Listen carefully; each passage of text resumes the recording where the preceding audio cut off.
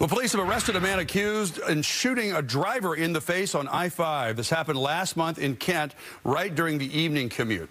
According to the State Patrol, a driver was driving erratically and cutting in front of drivers. Another driver pulled up alongside that car and was then shot.